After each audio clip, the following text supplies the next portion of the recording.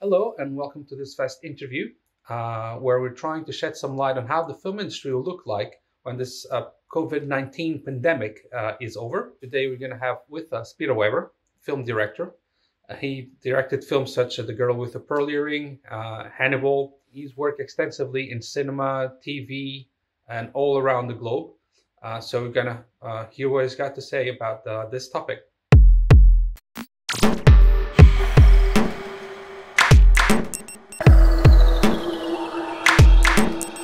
Good. There we go. How can I help you? Hello, Peter. Thank you for doing this with us. The film industry before this pandemic was already undergoing major shifts. How do you think this pandemic will impact? Do you think that anything good will come out of it after this changes happen in the long term? I think if we learn some lessons from this, then yes, I think a lot of good can come out of it. People will have watched every single thing on Spotify and on Hulu and on HBO, and also there will have been a gap, a hiatus in production of a minimum of 6 months, probably more, could be longer. So the thirst for produced material when we come out of this is going to be enormous. So that could be a big spur because there'll be a backlog we have to catch up with because there'll be an incredible demand. I'm talking specifically for the streaming services here. In terms of exhibition, in terms of movie theatres and the rest of it, maybe people will come out of this starved for a communal experience. I think actually, to be honest, a lot of people will be a little bit paranoid about sitting in a big dark room with loads of strangers potentially breathing germs. I think it would take quite a while for cinemas to return to normal. You mentioned about how a film set would look like and how things can be shot right now. So how do we do it? Let's work out how do we do it? Because I was thinking about this the other day.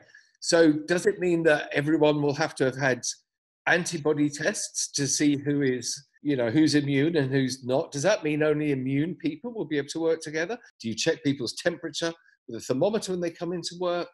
You can do social distancing pretty much for the crew. Yeah, pretty much.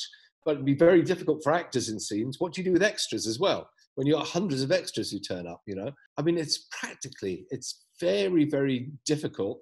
But we can obviously tell stories in different ways, in different stories. I mean, most of our social interaction these days is through this. So maybe there's going to be Zoom-led dramas and Skype-led dramas. But I mean, it strikes me that could be a bit like soap opera. I don't know. Maybe it might be a spur to something interesting, but something's going to happen. Because, for example, for the crew, you can have masks and gloves, but for actors, you cannot really shoot them with the mask on and gloves and all that protection. I mean, I agree. It would seem ridiculous. You certainly couldn't do it if you were doing a period drama. That would be ridiculous. Although it could be a plague set drama.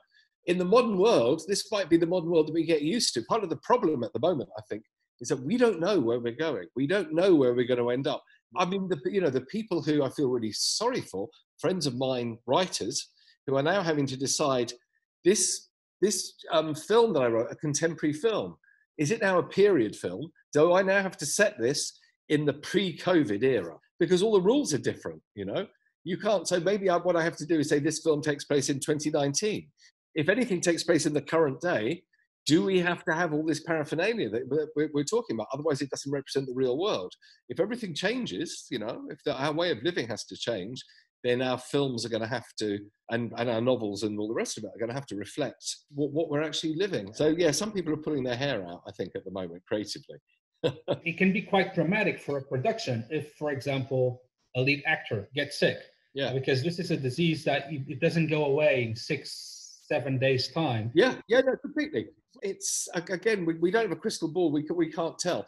If there's a worst case scenario where this disease is around for a long time, there are major societal changes, then inevitably it's going to change the kind of cinema we make, the kind of TV we make, the kind of work that we do, the kind of art we create. But something good might come out of that. Maybe it will mean the invention of new forms. Maybe it will mean the invention of different kinds of storytelling. Maybe the world that we live in is going to need different kinds of stories because it will have to reflect this new reality and a reality of social distancing. So, I mean, I sometimes think when societies go through very hard times, it means that there can be incredible stories to tell. people are going to have to come up with more interesting stories than, oh, someone catches COVID, they go to hospital, you know, like pandemic cinema. But the world has changed. You know, you feel it when you go out there, and you feel it in the looks in people's faces and stuff. So it's quite a fascinating time. It's a good time for post-production people, you know, animators. Anyone who's working with that might become a much easier way to tell a story, and this will become an era for animators. But from a business point of view, you know, of course, it's a complete disaster. No one's going to cinemas. There's no production going on to speak of. So nothing's being made. Nothing can be sold. You know, I have a couple of documentaries. I have a few movie scripts on the go, writers I'm working with, producers I'm working with. So we will have Zooms or Skypes, you know, like I'm having with you. That side of things, getting material ready to go, that part of the business can carry on. But you know, you've spent your life doing it, how it's a very social event, a film festival, a very particular event, because it folds in some art, some commerce, some, you know, business, like you know, building links and collaborations and stuff. And it's a very particular ecosystem. And now that has disappeared. And sure, you can have some virtual screenings, you can have a virtual festival, but you're not going to get, there's no way, I mean, you know, that you can just get that frisson that you get of having random people there, and then, you know, so you bump into someone in the evening in a bar, and then before you know it, you're discussing a film that you might make with them next day, or you get invited to a screening, and then you see an actor whose performance you wouldn't have seen otherwise. There's an incredible richness of life, which is why we normally end up getting to bed at 4 a.m. There's no way that an online, you know, it can do some things, but there's a lot that it can't do. I agree. There have been quite a few film and cultural, you know, relief funds that have been established, mostly by government, Yeah, but also by private companies as well. Talking about also to some of these, you know, some of this crew that sometimes live from paycheck to paycheck. yeah, no, completely. I mean, this is the thing that is a real nightmare. I mean, you see, as a director, you have different kinds of rhythms, yeah, because what you do, often you're involved with a project, developing it, and then involved raising money, and then involved shooting it, and then cutting it, and then involved in some aspects of the publicity and press and distribution. There's a whole kind of narrative art to actually getting a film together and selling it. Often directors, unless they're doing soap operas or something like that, are used to having periods of time when they're working very intensely and periods of time when they're not. Crew members, if you're a grip, if you're a best boy, if you're a cameraman, if you're an assistant camera person, you know, then every time you work, you're shooting. You're either doing a little bit of prep or you're shooting. So you need shoots to be going. I know that there was a Disney production. I can't remember which one, but anyway, there was a big Disney film that came over here that put all its crew onto furlough. So if you're working for one of those multi-million dollar movies, you know, a lot of people in the UK do that, and we spend a lot of time servicing the Americans, then you'll survive. But there's an awful lot of people I know who work on smaller films or on TV shows, and they're not actually getting any support at all. All right, let's be complete optimists. They managed to get the virus on the run. There's at least some testing that happens in the meantime, and then we get a vaccine. And so in X months' time, you know, I would have thought at that moment that there will be, you know, that every single crew person who's around will be employed. The limit there, of course, is going to be on the limit, you know, the limit in terms of actors. So places with small film industries obviously won't be able to gear up in the way that, say, the Americans will be able to gear up. I'm sure there'll be like a gold rush. There'll probably be some terrible things that are made as well as some good things. But I mean, feast and famine is not a way to run any organization, you know. But I think any self-respecting film commission, film board, whatever, that's exactly, they should be pulling together as much money as possible. They can't spend it on anything else. So stick the money into development. You're talking about film development being one of the few things that can be done at this I have heard of one shoot that is happening this weekend because a friend of mine is first AD on it, and he told me that they're doing a virtual shoot. Now, I don't know how they're doing that. He said they're doing it on Zoom. I mean, I was saying, well, what are you doing? Is there a director and DP and you've got a drone or something? I know some people are shooting bits of documentaries, you know, but I would imagine that that's probably about it. I'd like to talk now about the format. It's obvious that the streaming services are gaining a lot of traction during this pandemic. And even before the pandemic, there was a major shift for, you know, TV series, series productions, miniseries. Do you think that now that's going to be even more significant, the shift for miniseries, TV series, instead of the typical 90, 120 minutes feature film? Why would the format change? I mean, well, people have already discovered streaming. They've already discovered, the fact that you can binge box sets. This just gives them more of an opportunity to do it. The only way it will change the format is if we are unable to go out and shoot again. If we can't do things the way that we used to do, then we are going to have to invent some formats to create new stories, stories that reflect this kind of socially fragmented reality. Now, a few people say that the really big budget films they're not going to really happen in the next 12 months. And this might leave an opportunity for some smaller or mid-sized budget films to take place. Well, I don't know. I mean, listen, in theory, I just don't think it works like that. I think if you're talking about those superhero movies, that's a specific market. The people who go and see superhero movies don't necessarily want to go and see a low-budget, brilliant Peter Strickland film or something, They're very, very different worlds. And superhero movies, those or the big marquee movies are 250 million upwards, vast amounts of money, very, very commercial. I don't think the studios are going to be taking that money and kind of going, oh, we can't make our superhero movies. We were going to make one $250 million movie, but instead we'll make 25 $10 million movies. I wish they would do that. I mean, I guess if those films aren't on the screen soaking up viewers, then maybe it means there's more room for other things to break out. Because another point of view is that there will be a very strong consolidation. We will see with the studio system, the vertical integration of studios, cinemas, but now through the streaming industry can be quite scary. Yeah, no. Listen, it's a very scary world. There is a lot of opportunities out there, but it's changing. There's more stuff being made, though, I think, now because of the proliferation of channels. I mean, yes, maybe there'll be some horrible dystopian future. We certainly seem to be living in a dystopian future at the moment. I feel like I'm living in the Omega Man or something like that. One of the great moments in American cultural history is when you have the studio system.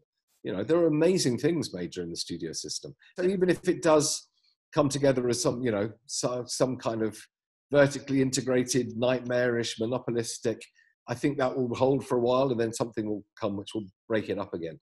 The thing is as well, though, there's a lot more streaming maybe than in the cinema. There's a lot of speciality interests and you can find your audience now. We're not just lurching from one phase in the Industrial Revolution to another. That actually what we're going through at the moment, and the pandemic is part of it, is a change that is as big as the change when we were going from agriculture to an industrialized society. As we finally go from industrialized into, let's say, a post-industrialized, digitally based society. The great thing is that the point of entry now is much cheaper than it used to be.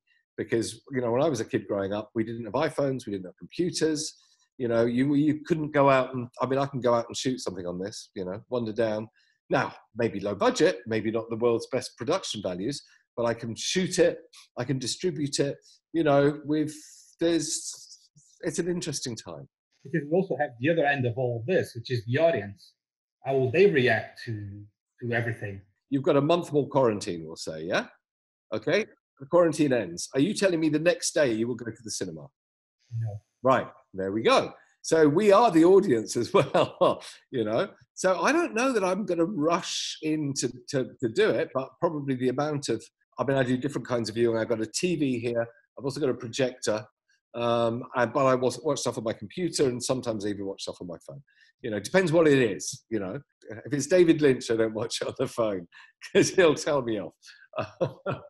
And how's the pandemic affected your livelihood? No, I was not about to go into production, but I had some things that were looking likely towards the middle or the end of the year. But of course, that's just been pushed off. And then you have to fight with actor availability. No one knows because other productions have been postponed. I was going to be doing some workshops in the Middle East. They were all postponed or maybe cancelled completely. So every single bit of work, I was going to be I was head of the international jury at the Sophia International Film Festival.